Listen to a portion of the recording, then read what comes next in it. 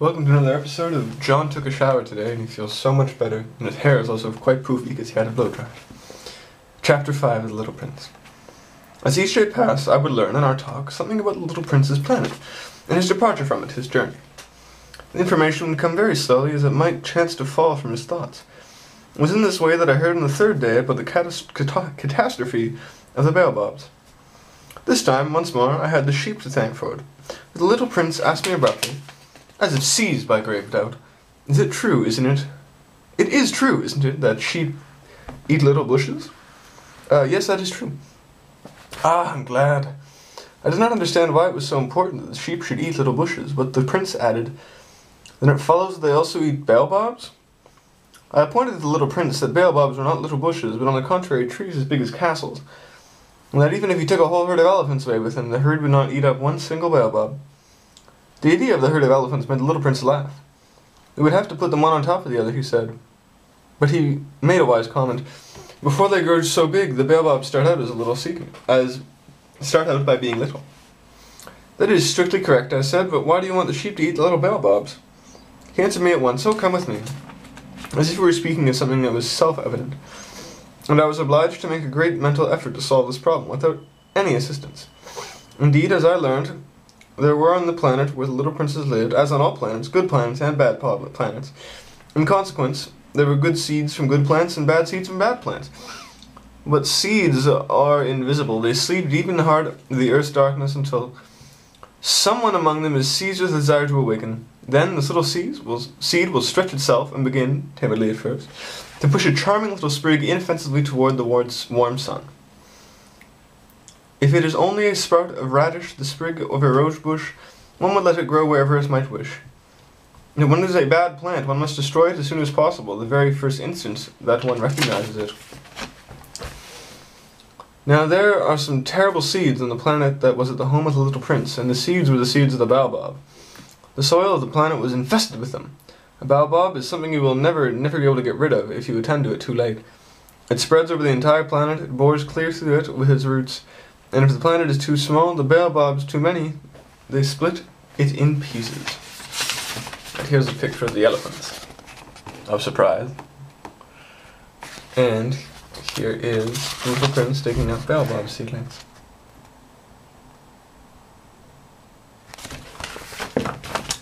"It is a question of discipline," the little prince said to me later on.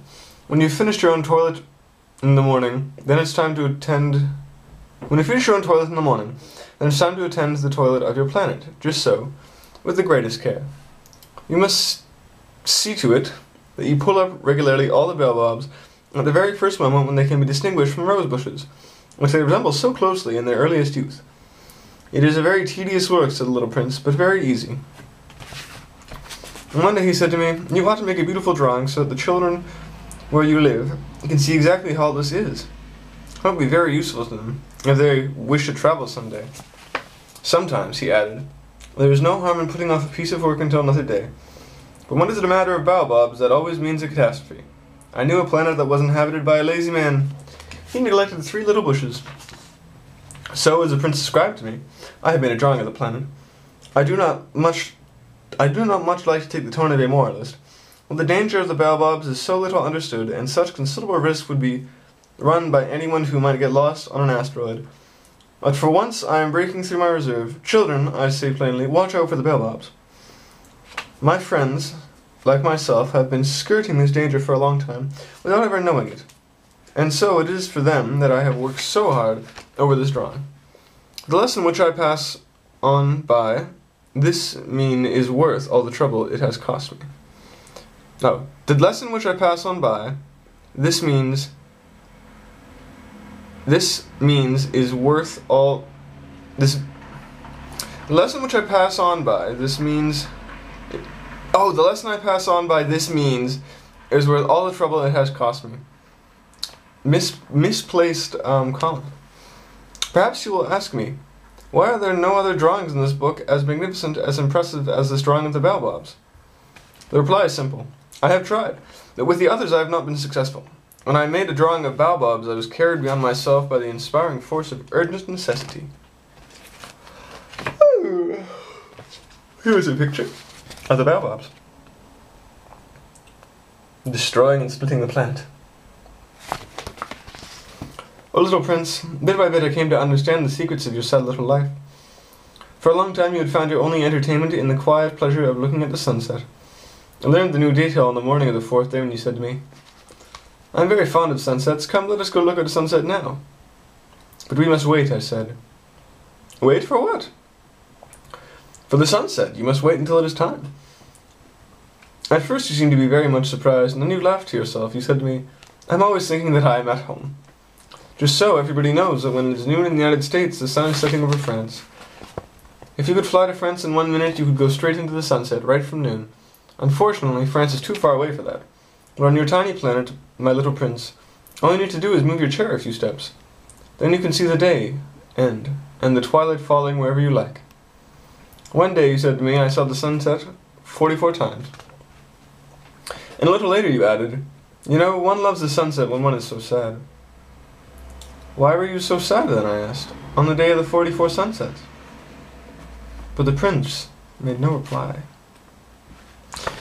And we'll continue more with this on our 2 chapters a day until we continue on. I love reading this story. It feels wonderful because I've waited so long to read it, because I wanted to read it since day 1. And I thought, no, you should hold on to this a little bit. And I'm glad I did. But I so wish to just read it all in one sitting with you. But we'll get something like that soon. I'm just home so soon. I have an exam tomorrow and I'm not worried about it. She has said no one has ever failed her class. I don't know if anyone's ever failed the exam, but no one has ever failed this woman's class. Which I think is, I'm also going because I'm going with 95% in the course, but on the whole, that should be pretty good. Oof! I talked to Jacob a lot today about existential things. Which was kind of nice. You get a bit of perspective. I can't wait to get back and talk to him. Because I spend all this time thinking stuff, then I sit down to study and I talk to Jacob for about an hour and a half, and then I get up and it's 10:30 and I want to go to bed. But we can have good conversations when I get back, and so can you and I. Blarga.